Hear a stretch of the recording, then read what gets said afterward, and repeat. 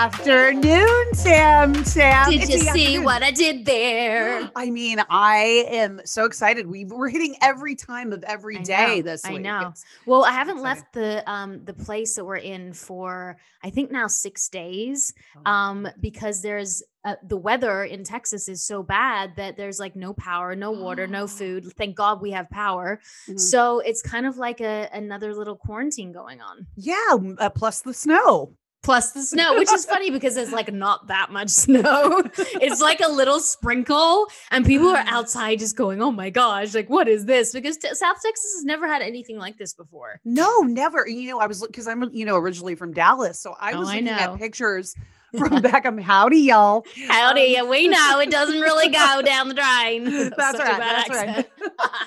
It's Australia mixed with Texas. But I was looking at photos of the highway there and people are walking down the highway because there's so much snow on the highway. And it's not even that there's so much snow. It's just that there's no infrastructure to have salt for people to salt the roads or like plow the roads. So people can't drive anywhere. Like in Montana, we just came from Montana. Mm-hmm. And I mean, they have that dialed in. I mean, there's like 20 inches of snow and people are still like doing their thing, going to work. Like it's not an issue at all. Within an hour, the roads are fine to drive on. But it's just that nothing like this has ever happened before. Yeah, no, you cannot blame the Texans because it's literally, I remember growing up there, we had like a dusting of snow. Like it wouldn't even stick to the ground. And people were like, okay, everything is canceled. School's canceled. Work's canceled. Everything has been canceled. And I didn't also know that the North Texans and the South Texans kind of have a little bit of a rift. I didn't know that. I was just like, guys, I'm Australian. So like, don't beat up on me. Like I have no effing clue. Okay.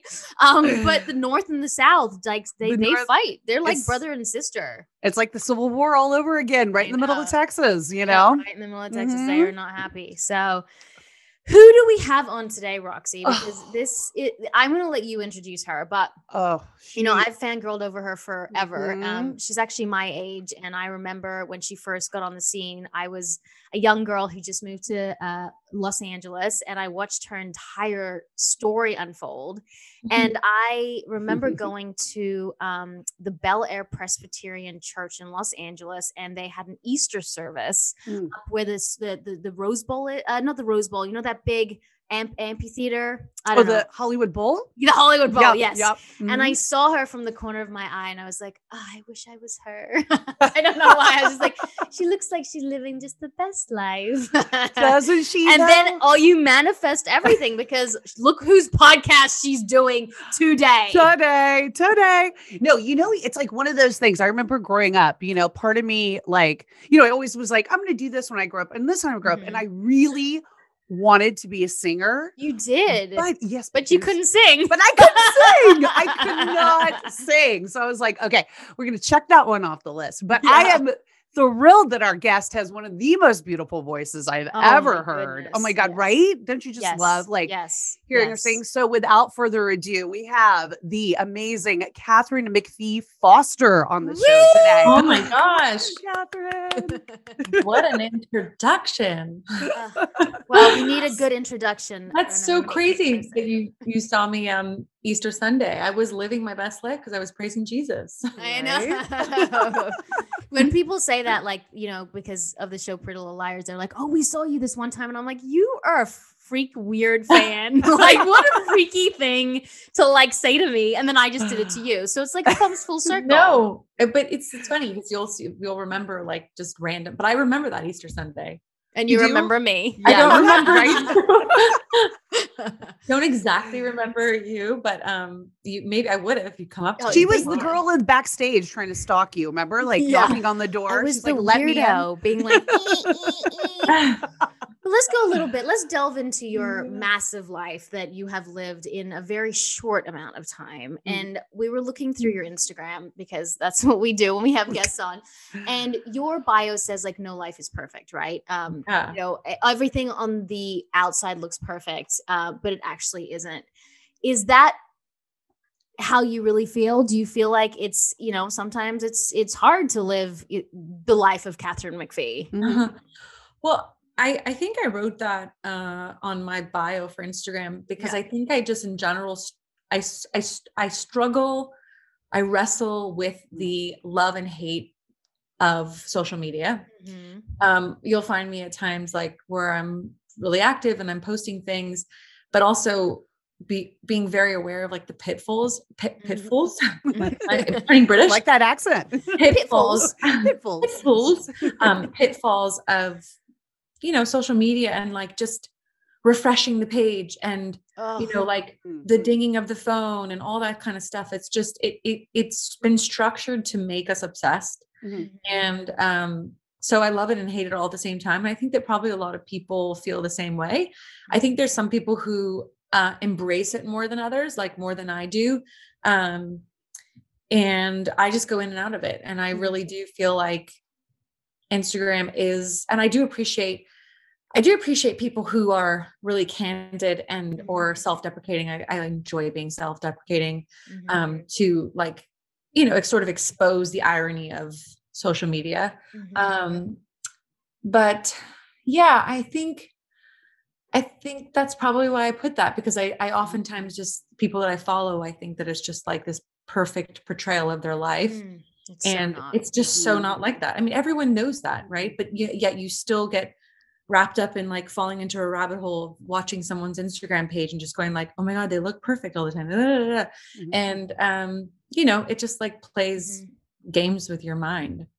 So, it's interesting. Tammin and I talk about this a lot on the show about scrolling through Instagram and, comparing yourself to other people and looking at, this girl's feed and seeing what's going on. And Tammin actually had a really good point, though. She said that she doesn't follow a lot of the people that make her feel bad about herself. Yeah, the aspirational accounts. Right. The aspirational accounts. It's more like the real people and the real deal. And I agree with that, too. I feel like I do the same. Right. Is that like what you use too, as far as like, first of all, do you even compare yourself on Instagram to other people and if you do you kind of just select the people you want to follow based on that? Sure. Of course I do. I mean, I think it's like, it'd be silly to say that I don't, but I would say that, I don't, I've actively following people that bring joy and spark joy and not, there's a girl who lives in my building. We live in a condo building and she's on like the top penthouse floor and she's really active on social media. And I've had. Who is she? Spell her name. Is that her name? Mommy Song? Just Her name is I don't bring her up because I'm saying anything negative. Like she is someone who's super active on social. This is like obviously her everyday life. And it's, but I give her credit that she's sharing some stuff with like IVF struggles and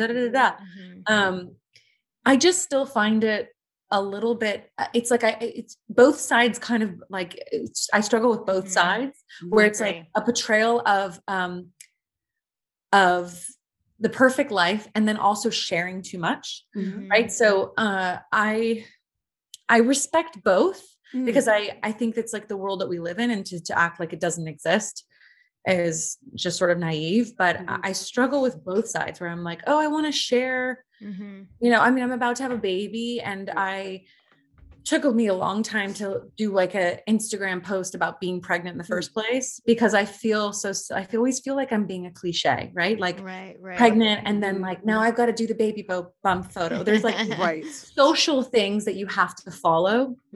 And a bunch of my friends were like, oh, are you going to post, because they knew I was pregnant. And I was like, no, I'm not going to post that I'm pregnant. Like, and then of course we're out in Santa Barbara and they take photos of my stomach sticking out. And then they say sources confirm that, she's pregnant. By the way, I'm like wearing the weirdest like workout t-shirt. I love it. And I, so in some ways I almost prefer that because I don't ever want to assume, this is my Instagram page. I guess if I could like sum it up, I never want to assume that my life is so important that people are waiting for me to announce that I'm pregnant or waiting to post the first photo of my baby's foot or hand or whatever like that. And so I just want it to be like a page that people enjoy, and they know what it is. And it's like not a super active page. Sometimes it is, sometimes it's not. I just want things to like spark joy and be positive. And I don't want to have like any crazy angles for people, but everyone's page is different, right? So some people have like a real social page where they're trying to give information about a cause or whatever. And it's like, I like to do all my little causes. I guess there's so much information. You can know so much about people now that I enjoy this, right? Like I enjoy getting on a podcast and sharing things about myself and being able to explain things in context, opposed to like a glimpse of something in a photo. So this is what I really enjoy. I love talking, and I've lost my voice many times in my life. Well, you're in the right place then. Yeah, exactly. And I agree with you. Like, I think it's maybe because as actors and as a performer, which you are, it's like you were told the narrative used to be like, be secretive in your life and be public in your work, in a way, if that makes sense. Like, show up in your work, delve into these characters, and then be mysterious, right? And now we have all these social media platforms where it's like, no, take that lid off being mysterious and really delve into vulnerability. And I struggle with it, although I do share a lot about myself. And the reason I share a lot about myself is I shared something a couple of years ago about, I don't know if it was anxiety or eating disorders or something. Yeah. And the amount of people that came out of the woodwork that said, thank you for sharing something that was painful. There's purpose in that pain. And because of that, you have helped me. And I'm like, oh gosh, now I feel like there's a duty from me, not for everyone. Everyone feels differently, and the way that they help other people could be different. I feel like there's a duty for me to talk about my secrets, because they don't keep us safe, in a way to connect with other people to help their healing. If that makes sense. But I do struggle with it. Like, I don't tell, people would be probably shocked to hear this, but I don't tell everything. I definitely have a few secrets that I'm not going to bring to light, because maybe they're just too dark or too painful for me. So I do feel like there's still that veil. But I always say to my husband, like, what happens if, you know, one of our shows that we're working on creating right now, what happens if one of them gets really big, right? And then I've shared too much, but yeah. And the thing that, like, this is, I think we have this, what you're saying relates true to me. There's no rules anymore, right? Like, there's A-list actresses that are on Instagram, and I mean, Reese Witherspoon is super active on Instagram, and she's in huge blockbuster movies and been nominated for Oscars. There's no rules anymore. But to go back to where I was a college student, it's funny for me to be saying this, because people would probably be like, well, she went on American Idol. Like, there's nothing, like, that's a reality show in some ways. In some way. But my thinking from when I was 18 years old, I went to a conservatory for theater, and we had this amazing, his name was Stephen McConnell, and he was like a very serious theater teacher. And I remember him saying, he had a British accent, you know, like British professors make you seem even better than they are. And he was talking about how Kate Winslet, like, doing the cover of a magazine was so ridiculous, because, you know, we're supposed to see her not as Kate Winslet. We're supposed to see her as Rose, or whatever the, like, famous roles that she played. So that always made sense to me. And in my mind, I always wanted to be an actor, right? Even through going on American Idol. So that always, like, that sort of traditional way of being an actress, that is no longer traditional, is still in my mind. But it's interesting you talked about, like, the eating disorder stuff too, because when I was coming off Idol, I was, like, really open about, I was very young, and I was really open about how I had really struggled with eating disorder, and how American Idol was actually this focus that I needed to kind of get a hold of all of my, like, issues. I mean, when I say get a hold of all of my issues, it's something that takes time, but I really devoted a lot of time to kind of working on it. And then I chose to, like, you know, do an exclusive with People magazine. And I was so young, and I remember feeling like, oh no, I really exposed myself, right? It felt like too vulnerable, and then I didn't feel comfortable when anyone would ask me about it, right? Like, I didn't want to suddenly only be known for that. And so that's sort of the balance, right? Like, of trying to, but it is true nowadays with social media and, like, podcasts, is that I can have a conversation that doesn't become like a square in a tabloid or a headline in People magazine. It can actually really be a conversation about, like, the journey, and it puts things in context for people of, you know, whether it's food or body weight issues. It's like, it does help people. And that's that's what's important. Mm-hmm. You know, going back, I think a lot of us have struggled with eating issues, disordered eating disorders. You know, it kind of runs the gamut a bit. But for you, when you were kind of, you know, in the middle of it, you know, oftentimes we have eating disorders because we're trying to control a part of our life and where we feel the rest of our life is sort of out of control. Was that the same for you? Was it kind of like in that way? I don't know. I mean, when it was like really in the height of it being bad for me, I don't know if I could identify it as being a control thing. I mean, I guess it was. I think, you know, societally, like we get told so many. When I was a little girl, my mom would take me to the supermarket. I'm born and raised in LA, and they would be like, they would say things like, "Oh my God, your little girl's so beautiful," right? Like, she's so pretty. She's so pretty. She's so pretty. Like, so you get told that, like when you're a little girl. I didn't find myself even like, "Oh my God, your little boy is so beautiful. Oh my God, your little girl is so beautiful." And then that becomes the important thing, right? Like that becomes, and then you go through puberty and your nose gets bigger than your face and your ears are like, whatever the changes happen. And your body, like for me, in my case, like my body changed overnight. And when a lot of girls' bodies don't change till they're 15 or 16, mine changed when I was 13. And so I guess, I couldn't at that time identify that it was a control thing, but I was trying to hold on to like this identity that I had already been given by other people of like, oh, she's so pretty and skinny and like, you know, like whatever that actually means, it's all in the eye of the beholder anyway. Right.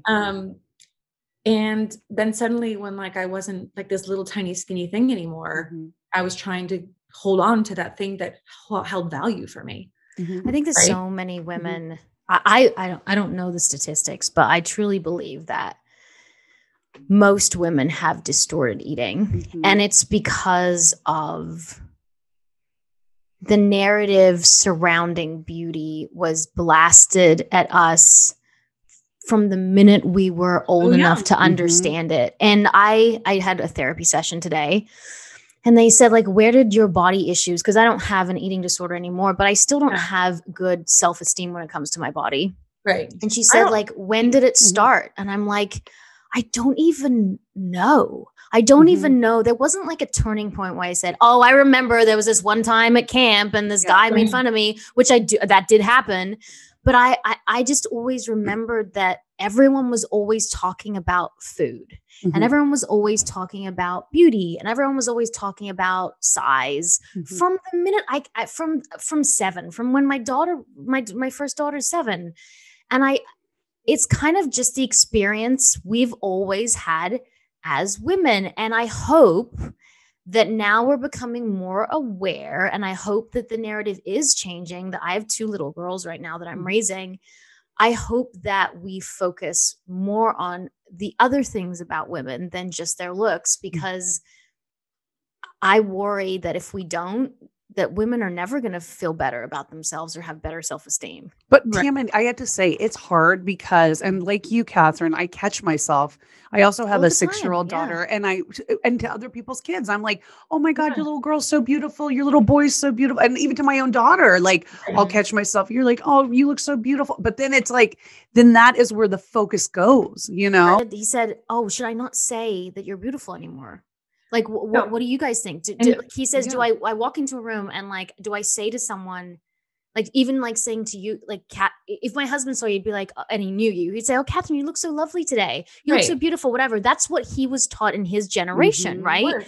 So he even said to me, he's like, so what do I say? Is it offensive to say it? Is it offensive not to say it? No, what do you say? I personally am not like enough of like a feminist to be like, how dare you say that I'm pretty? I think that's like, gets a little bit too extreme. I of course it still feels good when my husband's like, oh, baby, you look so beautiful. It's just that I think the conversations I'm going to be a mother and all that stuff. I think any day now, even maybe during this podcast. It's true. It's honestly, it could happen any minute.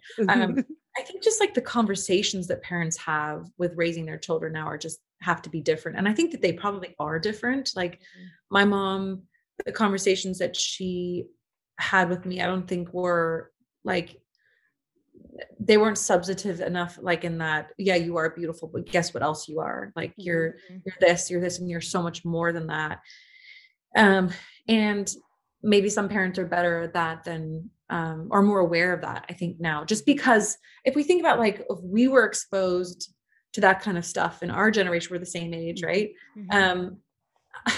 I almost wonder though, with social media, I'm like sort of making a turn, that there's so much exposure to beauty now, right? And fitness, and that almost like, oh, maybe it's almost better. Like maybe people are not so blown away by someone having perfect hair or having like the coolest outfit. Like maybe it almost makes like desensitizes them in a way a little bit. Right. And then like, oh, you can go get like lip fillers and get this done and that done. And like, and you can look just, I mean, if you want, that's what you care about, that's what you want. I mean, I'm not promoting that, but I'm just saying, like, I'm wondering if it's like, but does that make you think about, does that make you, Katharine, think like differently about how you're going to raise your child? Like, does it already make you think about the conversations about, you know, beauty, about looks, about, you know, all of those things? Does that already sort of change it for you? Yeah. So I have thought about it a lot, but I'm sorry, I'm struggling with the sun going down. No worries. For those who are watching, I've like a big shiny thing on my face. I have thought about that, but since I am having a boy, I don't know if people know that, since I'm having a boy, it's definitely a different, you think about different things. And I'm kind of a little bit I always wanted a girl. Like that was always what I wanted. And now that I'm having a boy, I'm always wanted both. Let's just be honest about that. But now that I'm having a boy, I'm kind of like, oh, wow, there's really different things I need to worry about, right? Like to think about, to teach him versus the things I would be thinking about with a girl. But it's kind of refreshing because I don't feel like I need to think about those things. I don't think men are as affected by the sort of societal, like this is the way you look. And this is, I think men have different issues and different things to worry about. And, you know, so all those things will be very different from female issues. Although I realize men play such a big part and it shouldn't, but in the way we feel about ourselves, you know, even my therapist, I keep saying my therapist, like I'm like seeing my therapist every week. I mean, every day. No, I didn't. I see her once a week, guys. Yes. This is the CVS therapist. We call her a CVS therapist. She's not I love a good therapist, but she's on an app and I found her, whatever. But she said to me that, does your husband, because I said, you know, I still have bad body image and, and she said, does your husband ever like say anything to you? And I said, no, like firstly, I would never marry a man who would, just because I have my own issues and I wouldn't be able to cope. And I said, no, he's never mentioned my body ever. He thinks I'm beautiful. He thinks that everything about me, even having 2 10-pound babies and stretch marks and your skin moves and he's never, I mean, I honestly think he'd probably like me more voluptuous than less. And she said, well, that's great. And I think it's because he was raised by a very strong mother who that stuff did not fly, you know, like the putting down of women in any way. And it happens subtly.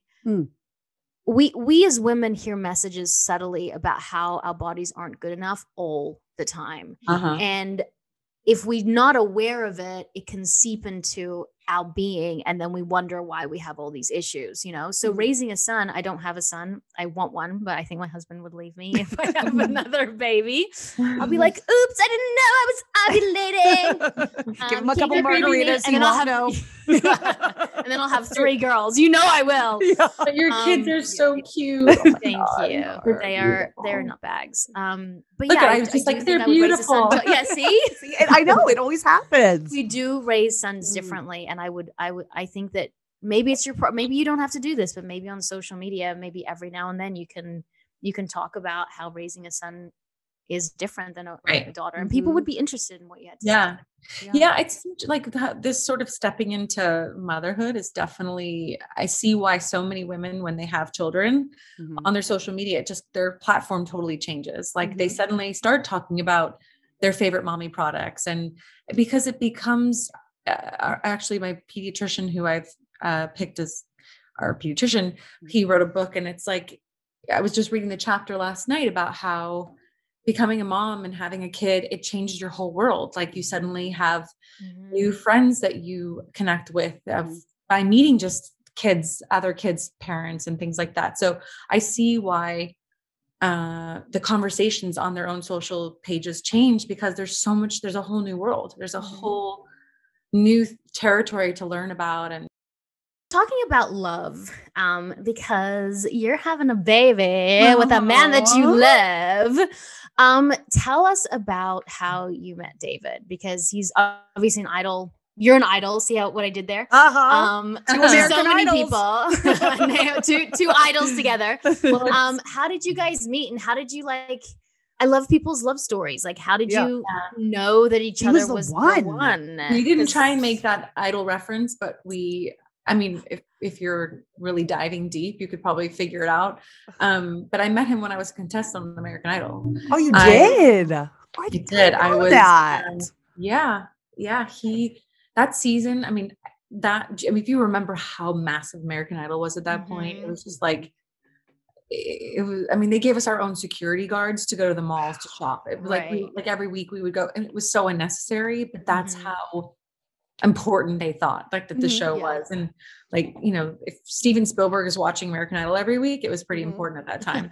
It was pretty major. So I say that because they had amazing guests every week. Like we had Stevie Wonder and Rod Stewart and Andrea Bocelli and David Foster. And I remember calling my mom and saying, "You're never going to believe who's the guest mentors this week." And my mom was a huge Andrea Bocelli fan, and so I grew up listening to all his music. And then I said, "The producer, David Foster," and I was like, "I don't know who he is." And she's like, "Katharine, David Foster, David freaking Foster." Like, David Foster, you know who David Foster is.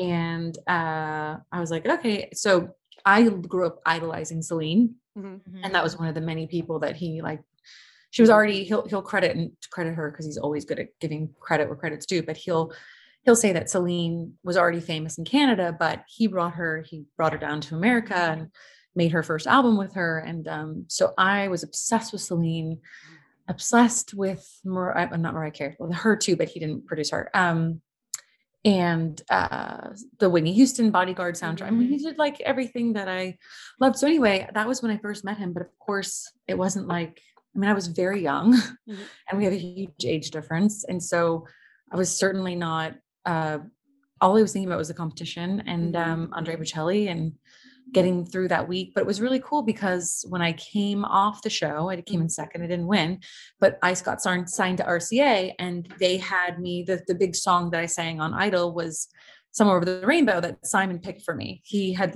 said, this is a song that Kat's going to sing, and so RCA had hired David. So I remember getting in my because I grew up here in LA. So I had my car here, and my mom came to the studio, and he lived in Malibu at the time, this beautiful property. It was mostly the house itself, he'll say wasn't even that great, but he had this amazing studio with this huge lawn.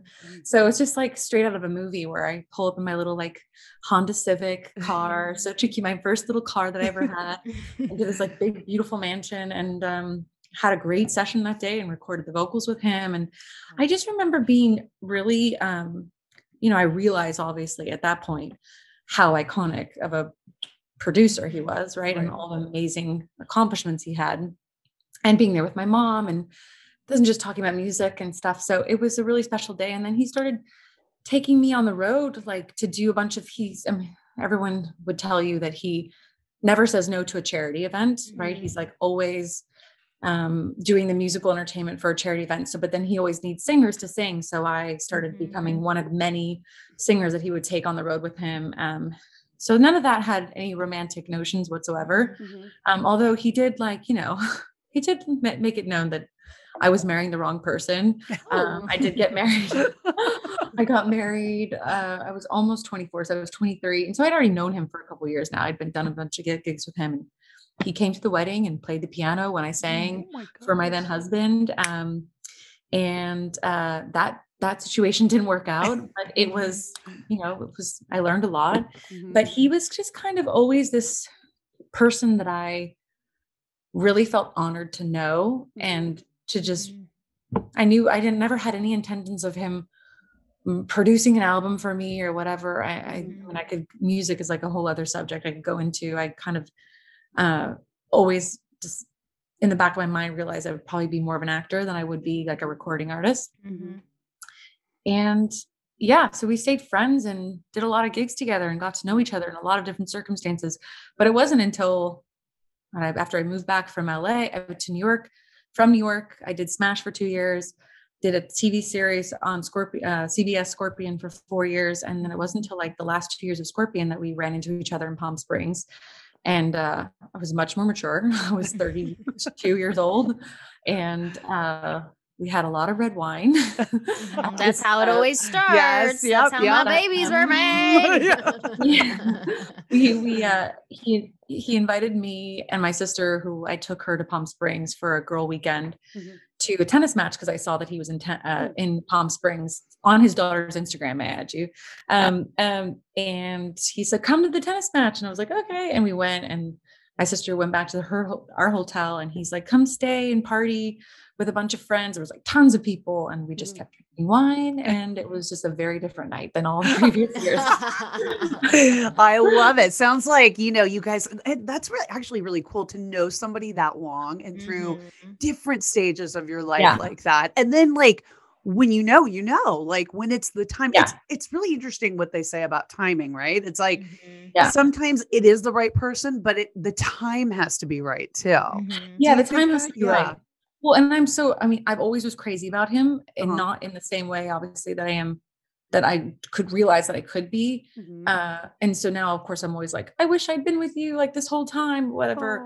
But I would have never worked out because I would have probably been insane and crazy and like, had to go through the young 20 something years that I needed to. But it's true. It's like amazing that we've known each other as long as we've and I'm out of breath because I'm pregnant. I had to take a pause. I know the feeling. I thought you were having a contraction. I was like, is it happening right now? This is going to go viral if you have the baby on the podcast. No, I mean, I'm literally like trying to, if I seem like I'm in distress, it's only because you don't look pregnant from here. This is the thing, because normally I'm pregnant. Oh my gosh, it's so beautiful. When I was pregnant, my entire face blew up. Like, I looked pregnant from here down for sure. You do not pregnant. You just not pregnant. You don't look at all. You don't look puffy or anything. You just look. Well, my feet and my ankles and my calves are like all just like one giant unit. Like there's no separation from. Anyway, thank you. But let me just say that when but it did take me, because I knew him for so long and I loved him and I liked him, but I was really freaked out about like the age difference. I was just like, I mean, it was just not even like that I was freaked out. It was just like, oh, this is just a fun thing. Like we've always loved each other, but he always kind of, not inappropriately, not like when he was in other relationships, but when he wasn't, he always kind of made it known that he had feelings for me or whatever. But I was always like, you're insane. Like, you're too old for me. And it's just like, now when we're together, it just is right. And it's some people are never going to get it, and we don't care. We're fine about it. It's just like, he's the best thing that ever happened to me, but he was always the best thing that ever happened to me. Like, even when he was just a mentor or someone who gave me privileges of performing and giving me experience or giving me a job, right? Like he was always special to me. So just the fact that we're sharing this life together, it's like, we'll still be driving the car and I'll like turn to him, and cause I'm like super romantic. I like, and I'll just be like, I can't believe we're together. I can't believe I'm with David Foster. And he just laughs and, like, I can't believe we're having a baby, it's just like, cause I still can't believe it. It's so cool. I think it's the coolest thing. It's like the greatest honor of my life. I wish I could say that about my husband. I'm just kidding.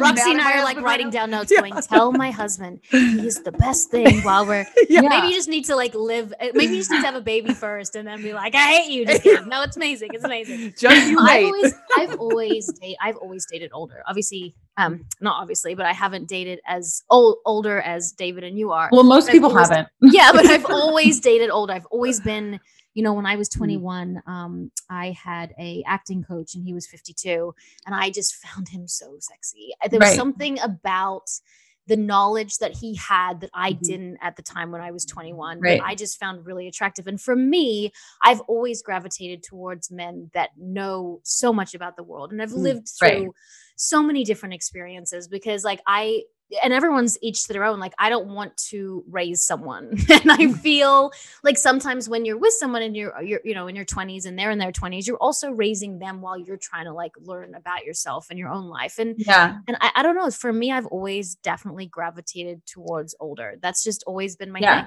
Yeah. Well, it's so funny too. Like, you know, I going back to social media, I actually feel really grateful that my platform, for the most part, I have really sweet, positive people. I would say for the most part, like, to give our society some credit, there's always the crazy people. Like, I'll always click on like someone who writes something like, "Oh, your daddy issues," whatever. I'm like, let me just see if this person follows me. Usually they don't. Never follow you. They never follow. They follow you, but they don't follow you. Yeah, they're just actively looking to troll.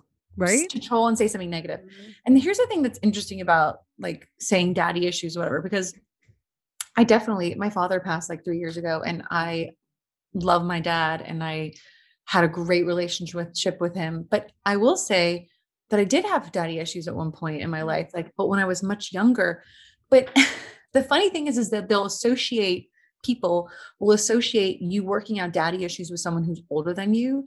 And in fact, like, actually my most tumultuous relationship that was the most volatile to me, to my like nervous system, was someone who was 2 years older than me, who treated me like, and my dad, this doesn't connect to my dad because my dad treated me horribly. I'm not trying to say that. But when you're trying to fix something, right? And I love psychology. I love like childhood. Same. I love going back to I love going back to like your past and connecting it to your youth and all that stuff. But yeah, I mean, like, one of my relationships that I found myself working through childhood issues was in a relationship when I was with someone who was the same age as me. So I think no matter who the man is and the age difference, like, you're active. This is what I believe. When you're in a relationship with another person, you're working through stuff that's unresolved issues from your past. I believe that. And some relationships like bring it out more than others, you know? And, so it's just always funny to me when I'm like, oh, okay, you're so original. Like, bring on the comments. Is like, it doesn't bother me at all. Like the trolling thing. I just like, sometimes I just get pleasure out of being, I mean, I'm not the type of person. I never say things like fuck off, like in real life. I don't like saying those things to anyone, but sometimes it just feels good to say that, even though yes. Doesn't really, but like, your comment doesn't really bother me, but you're just like such an idiot. So I just feel like saying it to you. You know what I do sometimes? Tell me if you guys do this. I will type the response in that like I want to say to them, but then I won't like send it, and I'll just like, but it feels like I got it out a little. Is that what you do to me? Yeah. Sometimes when you're texting me, fuck you, bitch. Okay. Don't you feel like it comes from? Do you feel like it comes from more of a place of like trying to teach somebody something? Like, then I always am like, I'll write something and I'm like, and then I have to delete it because I'm like, I'm never going to teach this idiot something. Right. They're not going to learn from it. You know, the best thing to do is what I've realized is that, and I always say this on the show, is unhappiness is the fastest pipeline to hate. People who are unhappy go straight into hating other people because they're miserable with themselves. And so what I try to do on social media is not say fuck off, although I want to, as I'm kind of like, I said to this one woman who said, I unfollowed you. My husband had COVID and I was really struggling with it. And I wrote an emotional post and she was like, you know, who the fuck even are you? People have more pain than you, you know, whatever. And I just wrote back, you know, obviously you're going through something because I hear such anger in your voice, and anger isn't a primary emotion. It comes from pain. So I'm sorry that you're struggling. And I hope you can find some peace. Right. And that, I think, is a way for people to go, because what do you say to that? Because it's the truth. It's the truth. When you're angry, it's not that you're really angry. Again, is not a primary emotion. It comes from pain. Oh, for sure. It definitely does. Like, and it's amazing because sometimes you can, I would say most of my, if I choose to engage, are like more of a trying to ration with somebody or whatever. Right. And when you don't attack back, usually their comment response will be like, I love you so much. Or like, I'm sorry that I upset you. I actually da da da da. It's like you get the sort of like peaceful reaction that you want to get. So, or like, I can't believe I get a few like, I can't believe you even responded. I love you so much on that show. And you're like, what? That is not an in. That's to be an asshole is not an in. No, they just want a response. They just want a response, right? Yeah. You know? Yeah. Oh God, it's so many social media games. Okay, so are you ready to have this baby, Katharine? Like, are you set? Like, have you done the classes? What are you doing? Not right now. I mean, not much. Like obviously we're still in the middle of COVID and the cases are much better in California. So it's been really a nice treat. This might sound just like, silly, but having just restaurants open back up again here in California.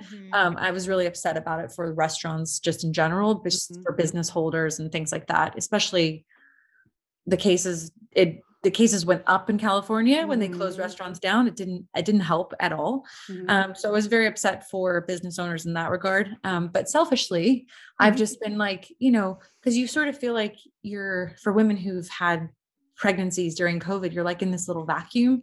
You don't get to see, like the cliche things that us girls want to experience, like see your friends and say like, oh, your belly, you look so cute. I mean, as superficial as it is, it feels good to be celebrated and have people be excited.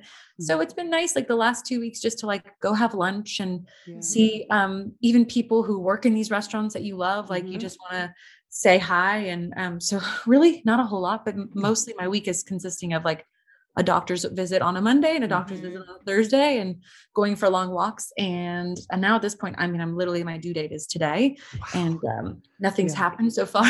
It will. Just after this podcast, we'll make it spicy for you. Send the juju. There is that salad, right? You're supposed to eat, right? I've had it already twice.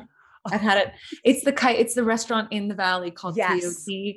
And they have pizza there as well, but there's this. What a good ploy. It's so cute. And this is what I'm talking about. It was like so fun. I got to go on Valentine's Day with meet my sister and her babies and her husband and my husband and just like be out. And there was like 2 other pregnant women. It was so cute to be like, oh, how far along are you? And, one of them's miserable and the other one's just like, trying to get this. So it was just, it's nice. So I'm going to do the same thing and spicy food and whatever. And sex helps. Sex is supposed to help. Yeah, that's true. Sex. And I actually was really tried into that. sex. Hasn't worked yet.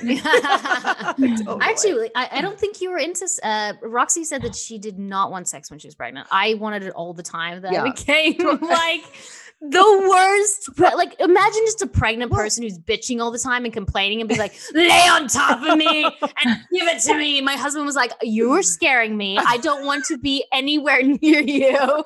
I was like, I need to have sex. It's also the logistics and the positioning. Like, who cares? Just turn around from one side and put your leg up somewhere. Come on, Roxy. I was so big, I couldn't bend over. I couldn't put my legs up. I was like, doesn't matter. You can figure it out. Come on, you've done it in a car before, Roxy. True. Pretty good at that. But definitely surprised me that it was not something at the top of my list. Because you typically in my everyday life is TMI, but I'm not someone who has like a low sex drive. It definitely surprised me during pregnancy. I'm just like, take it or leave it. I'm good.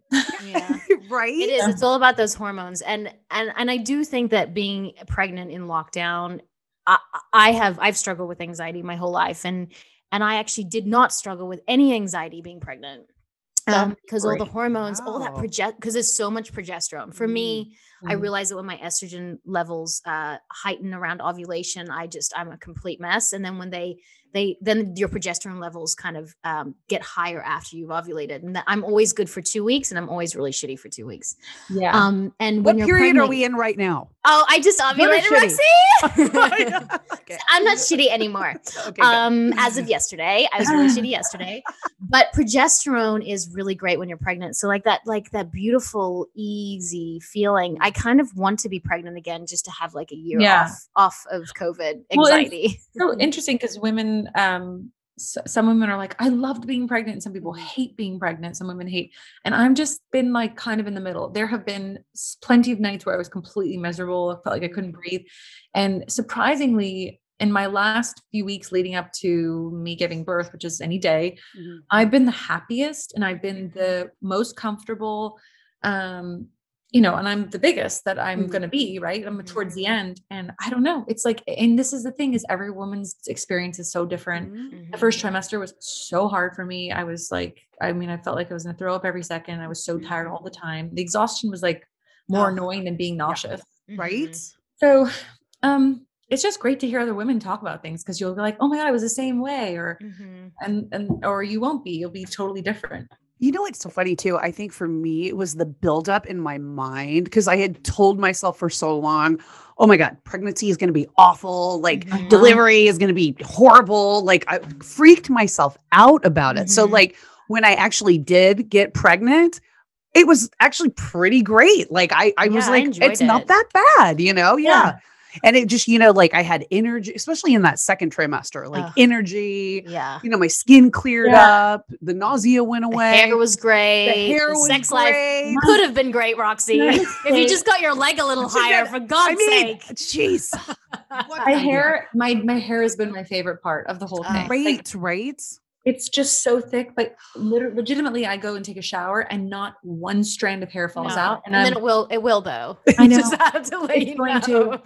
It's going to be so sad because it's going to come out in clumps and it's just going to, it'll still be long, but it just won't be nearly as thick, and that's okay. But no, I mean, I've definitely had many days and nights where I'm like, this pregnancy thing is not, my mom was so positive about everything growing up. She's like, oh, I love being pregnant. She was always the high end of things. And so I think my experience has been a positive one in that it's in the middle. Like it wasn't too high and it wasn't too low. So I always tell new pregnant mamas, and this is unsolicited advice, but just give yourself grace when those hormones get a little, they get a little topsy-turvy. And because I knew from my first pregnancy, I was expecting it for the second one. I think it's day 3 where you kind of just like cry. Isn't that the baby blue day? It's like day 3 or day 4, right? So all your progesterone and your estrogen is like the highest it's ever going to be. And then it drops. Are you talking about when you give birth? When you give birth. And it's about the 3rd day where you just are like, what's wrong with me? And I knew that for the second time. So when I was on the 3rd day, like, what's wrong with me, crying all day, I was like, oh, this is normal, you know? And I think the more women that talk about that, I think people will be less scared about like, why am I crying? You know, why am I upset? And then it kind of evens out over the next year. It's so important for women to talk about the postpartum thing too. I mean, I've had a lot of women who I'm friends with. They've given me, which no baby advice. It's all been like how to take care of yourself, which has been really nice. Like even just physically with the pain and like the special solutions and the pads and the little diapers to wear, healing after, especially if you're having a vaginal birth or whatever. So that stuff has been really helpful. And I have been preparing myself to just kind of maybe be a little sad and maybe be a little down and be okay with it and maybe be really down. My sister really struggled with postpartum. And so I think always managing expectations in anything is the most important. Yes. Managing expectations in a marriage, relationships, your birthday party, New Year's Eve, like always managing New Year's Eve. Think about like how many disappointing New Year's Eves you've had, right? Every. Right. You're always like, this is going to be the best New Year's Except last New Year's Eve, because I was like, oh, this is going to be crap. And it was really good, except my husband got COVID the next day. So I was like, that was a terrible New Year. But when you have no expectations, life is so much better. So much better. Yeah. That's the way we should be living, right? I mean, you just take it day by day and what comes, and we don't. Right. I mean, right. I can't tell you how many people told me like that last few weeks, even my doctor, like she's saying, you know, it's going to be, you're really uncomfortable those last few weeks. I've never felt better. I've never been happier. I've never been nicer. Like I'm so nice to my husband. Like he probably is just always like, where is she? Where did she go? I'm just like really happy. And so I'm going to suck it up while I can. And my baby room is really cute. And we got all the things and I feel really blessed and grateful that I had, I didn't get to have like the baby shower dream and all that stuff, but the thing that I did get to have, like a Zoom with a surprise, ended up being a huge blessing. So that's lots to be grateful for. Yeah. Well, let's do a never have I ever before. I know we're gonna lose you to having a baby. Oh, I know. I'm so glad we got it in. I was like, please don't be pregnant. Please don't have a baby today. Please don't have a baby today. Because we won't speak to you for like 6 more months. I know. Probably. I'll go into a deep dark hole. You'll be like, I'm looking after a baby. Don't contact me again. Okay. So we are going to play Never Have I Ever. And for our YouTube viewers, go to your iTunes or wherever you get your podcasts so you can hear Katharine's Never Have I Ever, because you definitely don't want to miss it.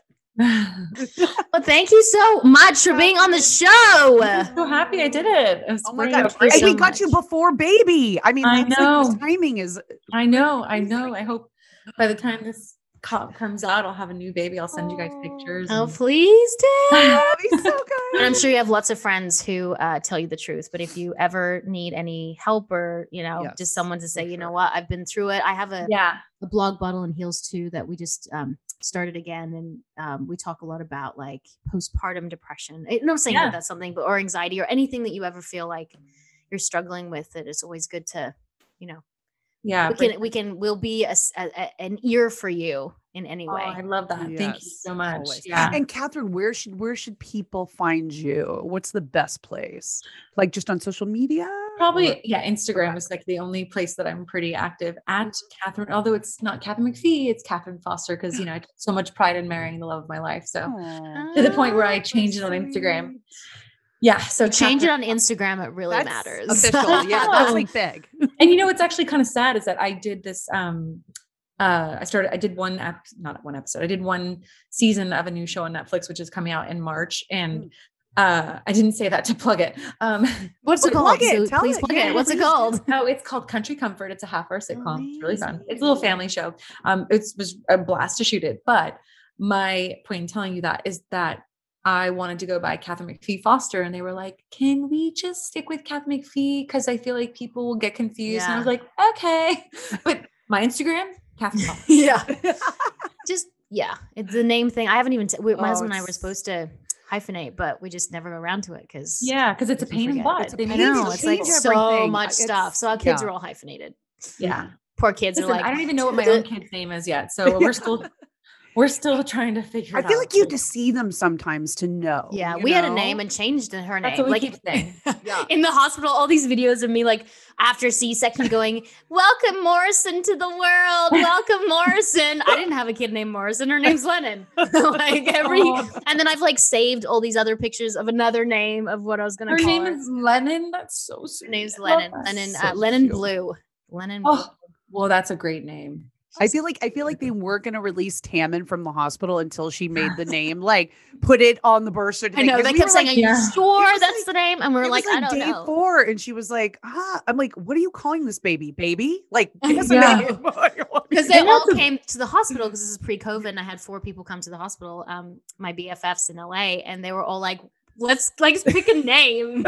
No, it's people are like, that's the number one question you get. So have you picked out a name yet? I'm like, we have, but we're kind of just waiting to hold him and figure out, what suits him the best. That's right. So, this was a pleasure. Thank you so much. Thank you. And you guys can find us on Women on Top Official on Instagram and Women on Top Podcast on Facebook. And I am Tammin Sursock. And I am Roxy Manning. And we are Women on Top.